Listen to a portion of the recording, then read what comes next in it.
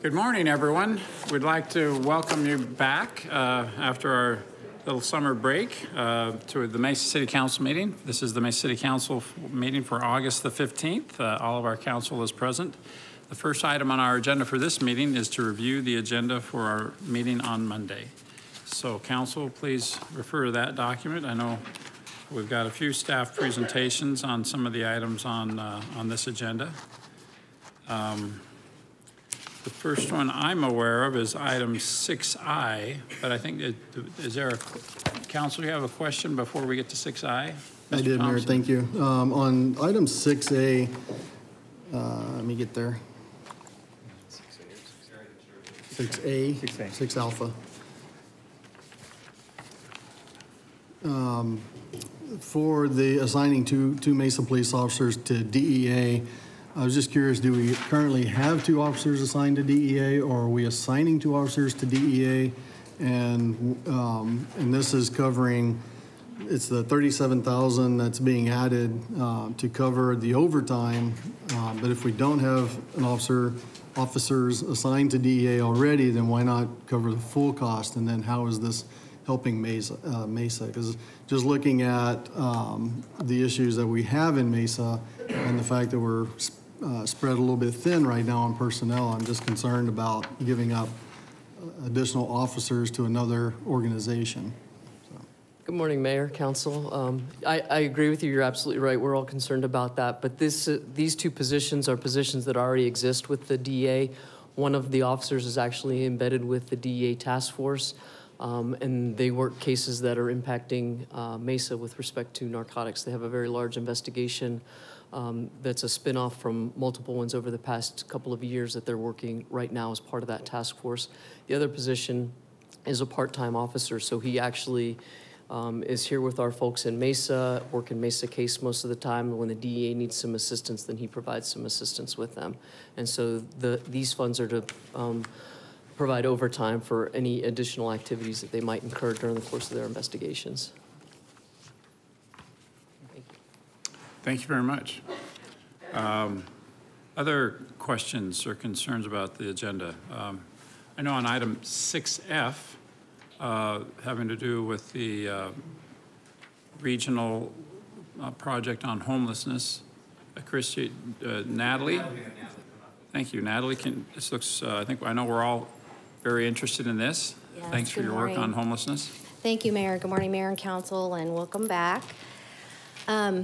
This is a little unusual, and so we just thought we would give you a quick update on what we're doing here, because honestly, this whole resolution, our city manager has the authority to continue regional conversations about homelessness, but all of the cities that are involved in this are coming to our governing bodies as a statement of solidarity to say, we believe that homelessness is a regional issue and not just a parochial one, and it's in our interest to have regional conversations and seek regional solutions with each other and share information with each other. And so that's why we're bringing this resolution to you today. It doesn't commit Mesa to any resources at this point. It's only a message of solidarity that we as East Valley cities want to continue these conversations, look into different solutions, and if something does come up that requires resources in the future, we would come before you and talk to you about that and get your approvals.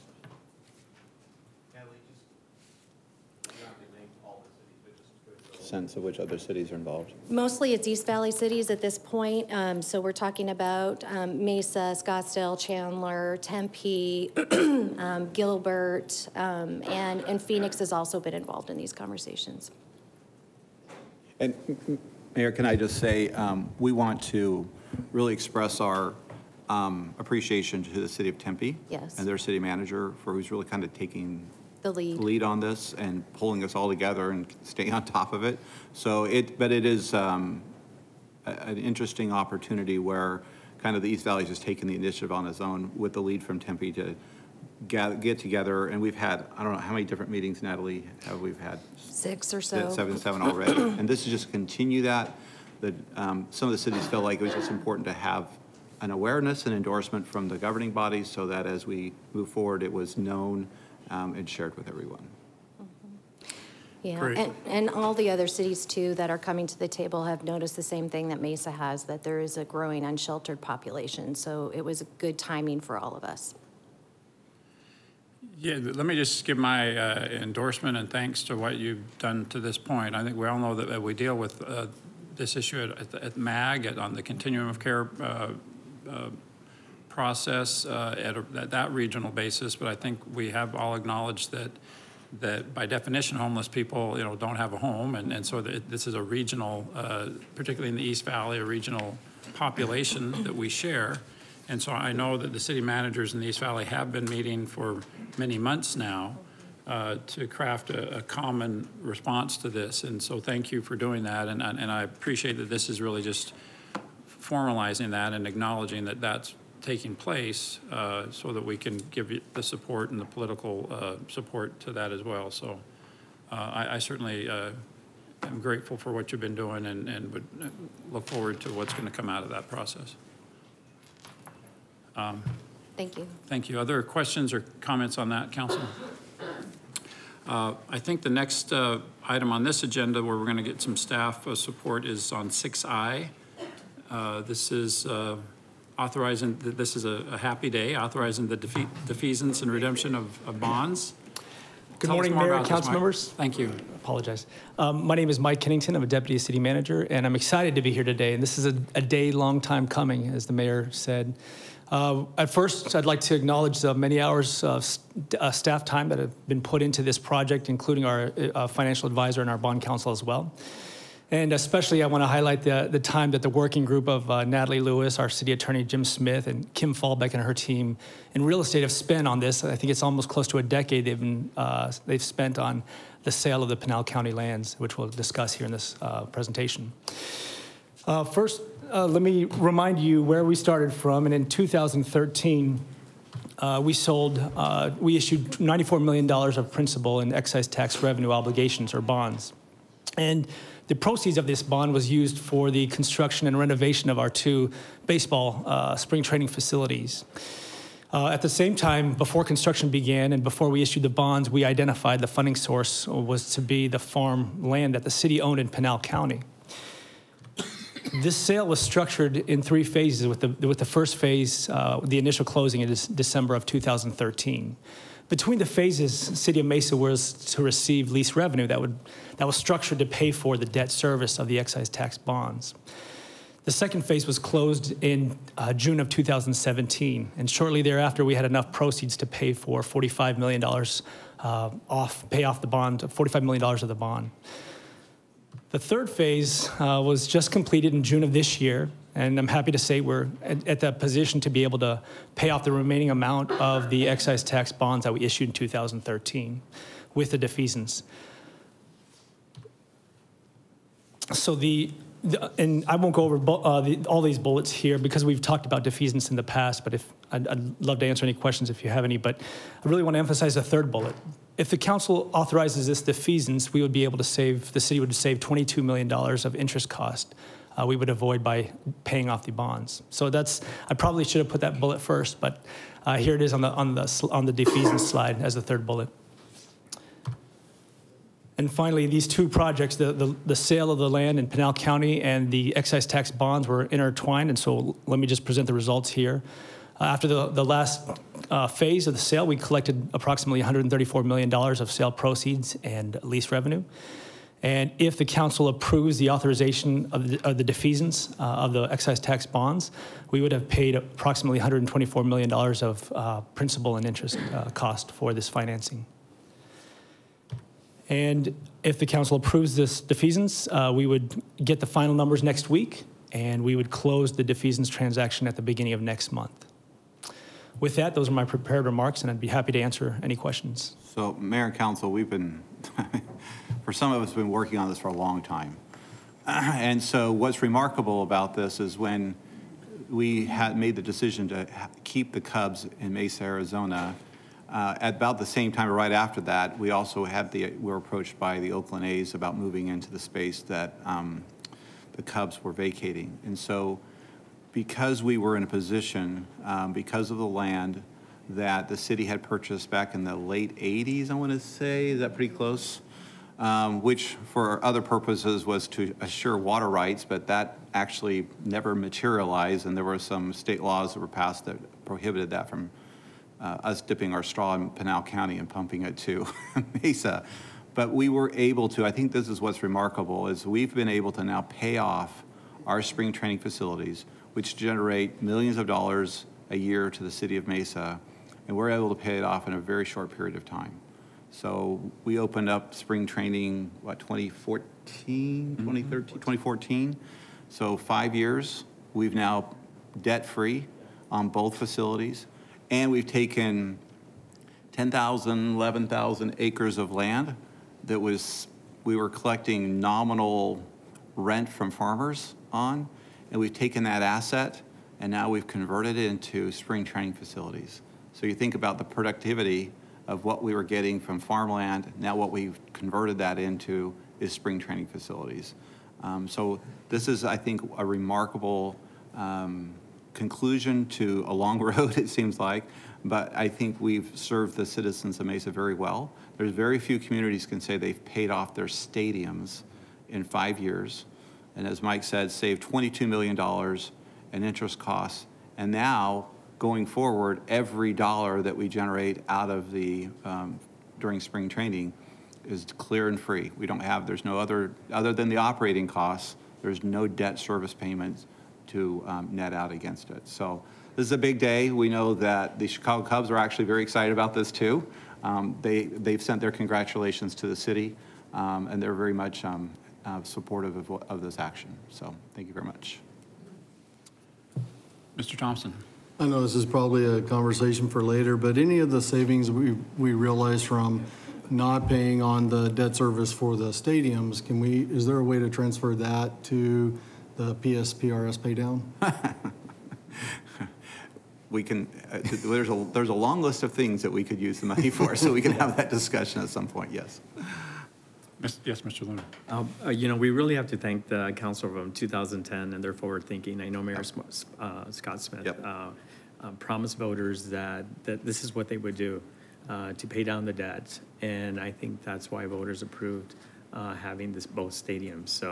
So we need to thank the leadership of council during that point. So thank you, council, if you're here. Yeah, it's probably the only election ever where you'll see the voters favored almost 80% Right. were in favor of that initiative on the ballot. And that was during the height of the recession. Oh, absolutely. 2010. 2010. So we really need to acknowledge Yeah, that. I agree. Have we given some thought to maybe a little ceremony to tear There's up been a the lot of people mortgage? asking that question, Mayor. So we are, you know, Monday we'll take the formal action, but we were thinking maybe something early next week. I don't know. We're looking for a big paid in full stamp or something we can use. Well, to Mr. Luna's point, I was thinking it might be nice to invite those the council members out I agree. that did that. A lot of them had to stand out in front of this issue and make promises. So I think that'd be a good thing to do. Yeah, we can work on that, Mayor. Well, this really is cause for celebration, and not to crow at the expense of other people, but I think this also really puts us at the envy of the rest of the Cactus League. To have these stadiums paid off, really, that's quite unusual. Yeah, and many of them are waiting to get funding from the Regional Sports Authority. Yeah. We have money coming to us, but we'll be able to use, and we can only use it for the A Stadium, but we'll be using that to do the improvements, maintenance, and upkeep as opposed to paying off debt. So, but yeah, there's a lot of cities out there that are still waiting for payments on their debt that they issued to build their stadium. They're still waiting to get those payments. Okay.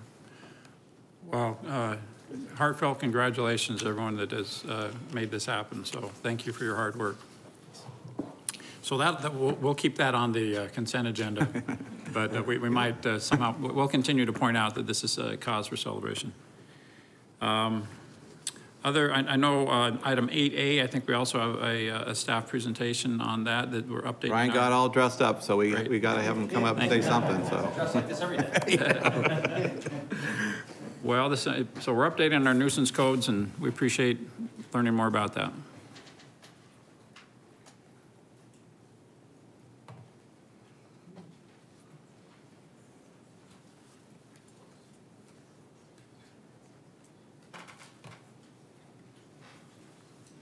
Good morning, Mayor and Council. I know we came to you in 2018 with some proposed changes to the nuisance code, and we ended up only making a few of those at the time. And we are back with some of the recommended changes back from 2018 and some additional ones now in 2019. A lot of these recommended changes that we are making are based on public input. We get a lot of, as you can imagine, we get a lot of interaction and input from the public on things that they would like code compliance to do. The first three real main changes are kind of improving the clarity with regards to illegal dumping and property maintenance.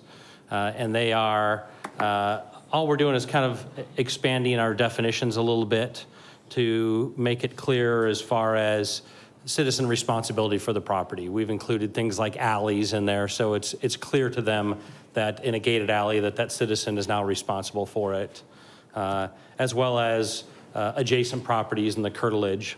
So the first three changes are primarily similar in nature in that they just kind of clear up the definitions in these areas as to citizen responsibility for the maintenance of those. This next one that we're recommending is residential addresses required on residences. It's currently in the Mesa Fire Code. Code compliance doesn't enforce the Mesa Fire Code. So we wanted to mimic it and mirror it and put it in our nuisance code. It's primarily a safety issue for first responders. We want to make sure our police and firefighters, when they're going to a residence in the middle of the night for some type of emergency, that they're easily able to identify which residence they need to go to. And by having a requirement that their address is posted on their house, we don't see this as an enforcement issue. We see it as an educational issue for residents.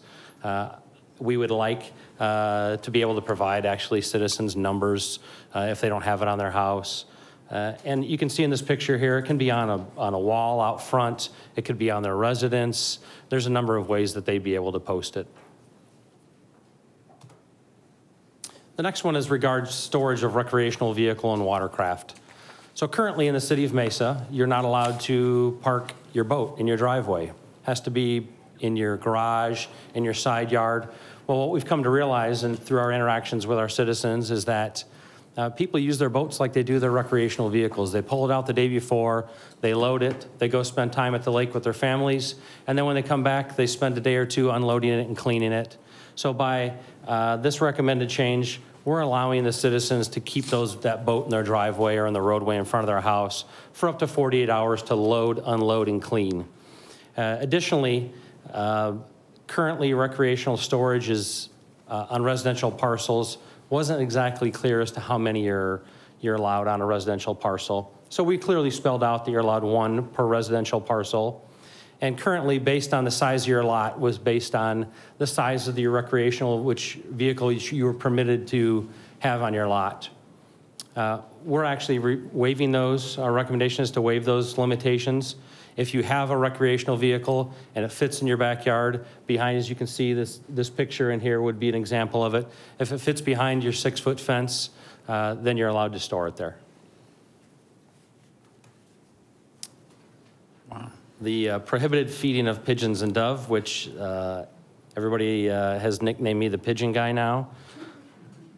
So this stems from Tempe's ordinance, Phoenix's ordinance. When those came out in the last year, we've got lots and lots of citizen input requesting that the city of Mesa mimic that ordinance to over here and prohibit the feeding of pigeons and doves. And in the last 6 months, I've done more research and found out more things about pigeons than I ever really wanted to know. What I've learned is the pigeons and doves are pretty much the same species. They're the Columbidae species. In the United States, we call pigeons pigeons, but they're actually a species of dove. It's a rock dove. So what this recommended change is primarily based on health and sanitation. Probably too much information to you to know, but pigeons and doves can defecate up to 30 times a day. And it creates a significant health and sanitation issues in our neighborhoods. So when citizens feed them on a regular basis, they come back to it every day. And not just that individual's residence, but the surrounding residents, they'll roost on and they'll hang out there and they'll create that mess. But our ordinance does mimic in many ways the ones in Tempe and Phoenix and our surrounding cities around the Southwest. Okay. There is an exception in there. If people have homing pigeons or have pigeons in a cage that they have as a pet, we wouldn't placing limitations on that. In the last 24 hours since I did an interview in the media, I've been getting a lot of people who've been calling and clarifying. So I want to make sure that everybody knows also, there is not a limitation. You can have a hummingbird feeder in your yard, no problem. You can have smaller feeders that would still feed finches. And I know in the East Valley, we have a big population of peach-faced parrots. A lot of people call them lovebirds. That wouldn't be prohibited. Just the pigeons and doves would be the limitations if approved. You're right. We do now know more about pigeons than we wanted to, but and I can't erase it, Mayor, from my mind. Mr. Freeman wants to continue the conversation, so go ahead. Well, I'm going to change it just a tad since we're prohibiting pigeons or doves. What about feral cats? I know that I've had a lot of requests on that, and people go out and feed them, and other organizations will come to alleys and others to feed feral cats to allow them to live in those neighborhoods or areas. So do we have anything, I mean, cats, I know eat pigeons and doves, but we don't have enough of either but to do that. But what are your, did you do any research on that? Or? I did not do any research on that, Mayor. I know that's a little. So I think that would be a discussion with animal control. We've had a lot of discussions about that over the years, and there are some very passionate people about feral cats. I understand. So we can have that conversation, but that we'd want to bring in our animal control officers. They deal with that. And I've had that conversation with them. They don't. Yeah, but it doesn't follow They don't the do code. anything with them. But yeah, we don't. I just thought along the same scenario. If you're targeting doves and pigeons, are we going to move over to the other side? So, just something to think about. Food for thought. Okay. Thank you, sir. Our last recommended changes is an increase on the minimum sanctions for our code violations. It's been almost 14 years since we've adjusted these in the ordinance. So as you can see here, our first offense is currently $150. It would go up to $250. Second offense, $250 to $350, and we kept the third offense at $500. After the third offense, as you may know, it becomes a criminal offense as a habitual offender, Class 1 misdemeanor that goes over to city court for prosecution, and traditionally fines for Class 1 misdemeanors are $500, so we didn't want to surpass that next step. I just want to emphasize with this that our civil hearing officer has the ability to reduce, to waive fines, of which our civil hearing officer currently does. A lot of times people will come in and they will have a violation and they've since corrected it since issuing the citation. And a lot of times we will offset that sanction based on how much money that citizen has spent to fix that problem. So if they spent $150 to have their yard, their landscaper, that $150 gets offset from their fine on that one. So our next steps would be, it would be introduced on August 19th. Council action will be on the 26th of August, and if approved, it would go into effect on the 30th of September. Any other questions? No, thank you very much. Council, any additional questions? I'm sorry, Mr. Freeman. Thank you. I talked to Ryan quite a bit, Natalie, about this. So in the beginning, you talked about the property maintenance, and we earlier this year we talked about a pilot program to pick up the trash and other issues within our community. Is that going to be able to parlay into what you're doing here, and we can offer trash pickup and on city right-of-ways and versus alleyways and things like that? How is that going to project out? Mayor and Vice Mayor Freeman, it's progressing, and I would look for RJ for an update on how it's coming on his side. But from the code compliance perspective, we have identified several areas that would benefit from this. We're still increasing our partnership with transportation, and a lot of those changes that I talked about are geared to make it more efficient for the city in that with regards to that program. Thanks, RJ. Mayor, members of the council, Vice Mayor, yes, we're in the process right now of actually hiring 2 staff and acquiring equipment as well to allow us to do more proactive cleanup. Right now, we have 1 person who patrols the city on a regular basis. We call it hazardous response. So if there's mattresses in the street, blocking sidewalks, that kind of thing, he'll typically move and do the best he can. We'll scale up if there's larger dump areas using our right-of-way crew. But the addition of the 2 staff plus a solid waste truck and a loader will help us be a lot more efficient. So what I see is this kind of working like our graffiti program, our graffiti abatement program, where our first priority is call-ins or people using the CityLink app, and that's our first priority is a 24-hour response. But the person we have assigned to that knows where the graffiti is. So actually 70% of the work he does is self-identified.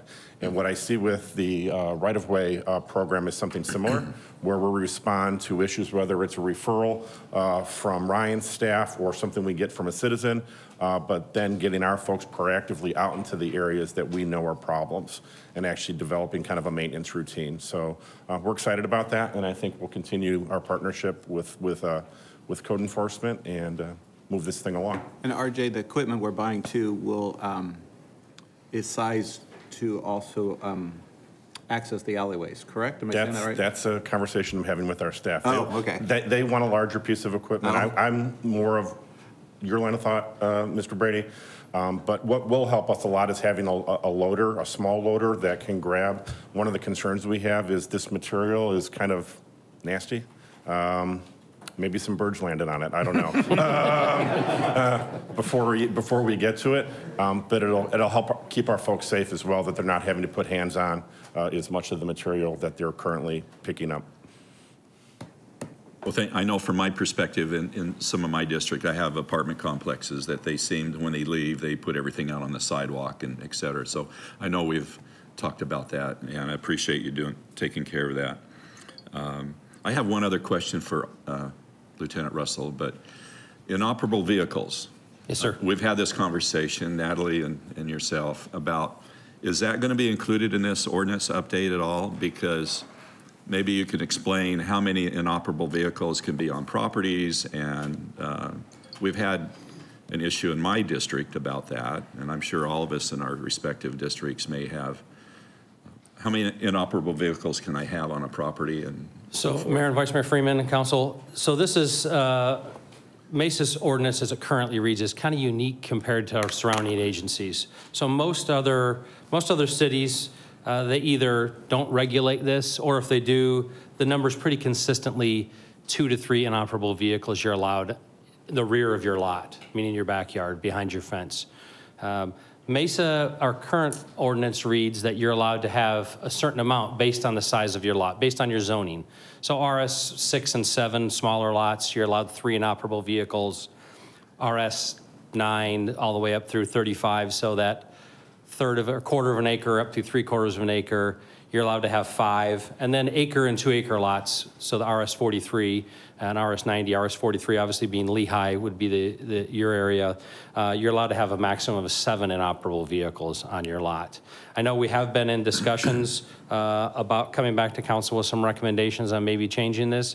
7 seems like it might be a little high compared to our surrounding cities. I think Glendale is the next highest, and they are at 3. But you can only have them there a maximum of 3 in 1 calendar year. So they limit it. And it's really geared towards inoperable vehicles working on projects. What we see a lot of the times in code compliance isn't people who are restoring their 1967 Mustang. It's a broken down vehicle that they're just having in their backyard. So to answer your question, yes, we are having discussions about coming back with maybe some additional recommendations on that. well, I just want my colleagues to know that in my area, and I know that we responded to a code complaint with a gentleman that had numerous inoperable vehicles on his property and in storage containers. And, it's just, the neighborhood didn't like it. I mean, it was pretty excessive. So I think at some point, I don't want to regulate what people can do in their backyards, but I think common sense should allow, 2 or 3 inoperable vehicles, and you're moving them around, or if you're a hobbyist, you can work on them. And after that, if I could have 7 on my property because I'm an RS 43, I mean, I'm sure my neighbors wouldn't like that. And if my neighbor next to me had another 7, I'm pretty much becoming a junkyard. So I just entertain reducing that number. Yes, sir. Thank you. Mr. Luna. Just one comment. Thank you, Ryan, for taking care of the pigeon situation. I know it's my constituent that raised the issue, asking to mimic what Phoenix and Tempe had done. So I know you spent a lot of time with my constituent and talked to him through this. And so we've also informed him that this is in the process. So I appreciate all the time that you've taken on the issue. Thank you, sir. Frankie. I'm just curious, what's when we have these updates to the public, what's the public-facing outreach or awareness that we do with residents on this? As far as educating them on the changes? Whenever we have these types of updates or changes on code, how do we reach out, or is there a plan to reach out as far as these updates? What's the process there? So, Mayor and Council, very good question, thank you. Whenever we do a change like this, I would anticipate that we do a period of education with the public.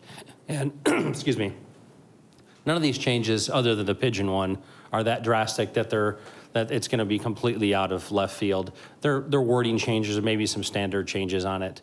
And obviously, code compliance officers would go out there, educate the public, hey, this is what if you have this violation, this is a recent change. And that 14-day notice, obviously, we'd be very flexible with the public on that right there, as we always are. But we would start out with a significant educational component on this. And that's how I anticipate that the pigeon component will have to be. It's probably good to note that this item is on the agenda for introduction, and so on Monday there's an opportunity for the public to come and pull a blue card to speak about it, but then it's the hearing is going to be August 26th, so we'll have a public hearing on that date as well. So just through the council meeting process, we'll have a couple more opportunities for the public to come and ask questions and for us to publicize some of the changes that we're considering here. So, council, other questions on this item? Thank you very much, Lieutenant. Thank you, Mayor. Appreciate your hard work on that. Also, item 8C, it's probably good to note that this Councilmember Heredia probably could shout from the rooftops as it were. This is the northwest corner of Alma School and Southern.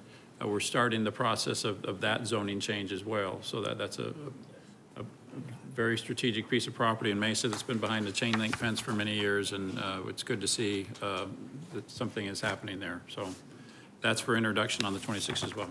Question on 12C. Yes. We had a no vote on P&Z. I was just curious what the concern was. I'm sorry, 12C? That's the one you were referring to, right? I'm referring No. to 8C? Oh, I'm sorry. Is that? No, unless I wrote it down wrong. Give me 1 second. No, you didn't, because I see there is 12C items not on the consent agenda. Sorry, I apologize. I thought you were talking about 12C. No. We can go to 12C, though. Yep, whenever you're finished. Yeah. Any other questions, items? Let's talk about 12C. The question is, there's a no vote on P&Z. Can maybe someone from staff help us know what was going on there? Donna, were you here when that vote took place? I don't think you were you? This was almost a year ago? We'll have to go back to the minutes. This happened. Am I correct in saying that, is that too far back, a year ago? That's correct. Correct, yeah, so we'd have to go back to the minutes. So let's just to set the stage on item 12. Mr. Freeman has a conflict on that, so it's off of the consent agenda for Yes, that and purpose. Mayor, members of the council, that's the Lehigh Cove, and the the dissent vote basically came from a P&Z member that believed that the location of the residential development was very close to the mine, and that was kind of the general concern from some of the neighbors. So that was his main issue why he voted against it. Okay. So it's off the consent agenda, even though it is just introducing it for a public hearing on the 26th. So that's item 12A. The reason it's off the consent agenda is because a council member has a conflict. Does that all make sense? Okay, council, other questions on anything on our Monday agenda? Mr. Brady, any other staff presentations on anything? We've covered it, thank you, Mayor. Okay, all right, thank you. Moving on then, the second item on our agenda for this meeting is to acknowledge receipt of minutes of boards and committees. Is there a motion to that effect? Thank you, Gentlemen, all in favor, please say aye. Aye. I just Oh, have I'm sorry, Jen. quick thing. It's a very small thing. It's a typo that's on the minutes for the Historic Preservation Board meeting. If you can just adjust the adjournment time. Okay, so for that one agenda item, there's a typo on the adjournment time. Okay. And it needs to be changed. Do you recall what it changed from what to what? I don't know Yeah. what time they adjourned, but it says 6:67 PM. Oh, That's either It's probably 7:07 57 or it's I don't know. It's probably something else. 57 or, I don't know. Yeah. Okay, well, we could, We have the minutes, so I'll look into the minutes. okay. Great. Thank you for noticing that. So with that exception, we have a motion to approve the minutes. All in favor, please say aye. Aye. Any opposed? Thank you. Next item is item 3, to hear reports on meetings and conferences attended. I know we've all been very busy the last few weeks. Mr. Luna? Yes, I had the opportunity to attend the HELO, Hispanic Elected Local Officials Conference in Bridgeport, Connecticut. And I held a presentation on smart cities and what the city of Mesa is doing relative to smart cities. But I want to thank Randy Polakar. Randy, raise your hand. Randy? And Travis Cutright and Ian Linson and other departments, which really help talk about what our city is doing relative to smart cities. And we're really ahead of the curve, so it's really exciting to present all the great things we're doing in the city of Mesa. But they were really impressed with CityLink.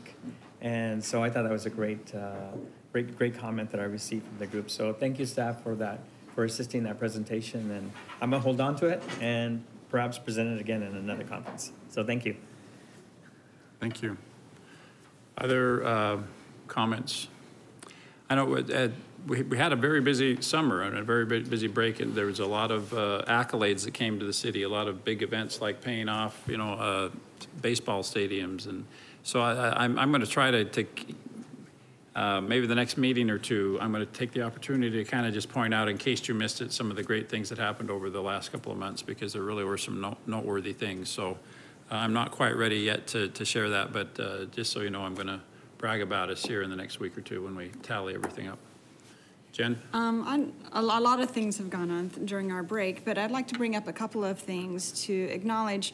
Mesa Community Fridge had their grand opening last week at Garden Pool, which is right here in a part of the Rancho del Arte building. And it's a community fridge in which, if you have extra items and produce that you would like to contribute, or you need produce or whatever, it's a small fridge, just getting started, but it's a give and take fridge, and available for anybody in the community.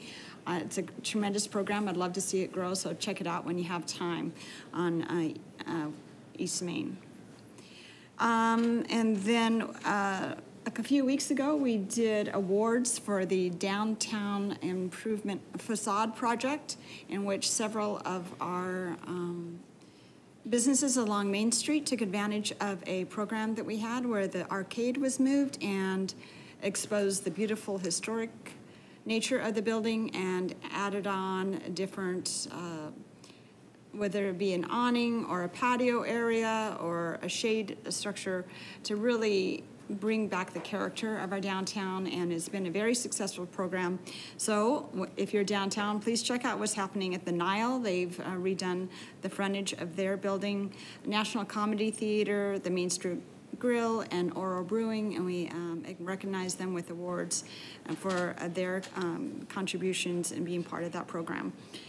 And we also, a few weeks ago, launched the Mesa Move campaign to get citizen ideas for driving, biking, and walking throughout Mesa. And there's a 2-minute survey online at mesaaz.gov/Mesa Moves. And I appreciate everybody can contribute so that we can make our streets more inviting. And I think that's about it for right now. Thank you. Thank you, Mr. Freeman. Just reminded me that maybe did we open the Gilbert Road Light Rail station during the break here the last? It was in May. Okay, all right. But we did have an appreciation. That's kind of a big deal. We need to make sure that we've acknowledged, but we did. Well, we had the recognition break. Oh, thank you, you're right, we had it, yes. So just a couple of days ago, we thanked the staff that's been, much like the stadium bond defeasance, the light rail is another issue that a lot of our staff has been working on literally for years, and so we expressed our appreciation to them for their hard work. And want to do that again today. Thank you very much. It's a real point of pride for our city. Anything else you'd like to go over, Council? All right, if not, Mr. Brady, what's our schedule look like? Mayor, we'll see you on Monday. We'll keep things rolling. So this coming Monday, on the 19th, we'll begin, we'll have our study session and council meeting, so. Okay, great. Thank you very much. If there's nothing else, is there a motion to adjourn this meeting? Thank you very much. All in favor, please say aye. Aye. We are adjourned.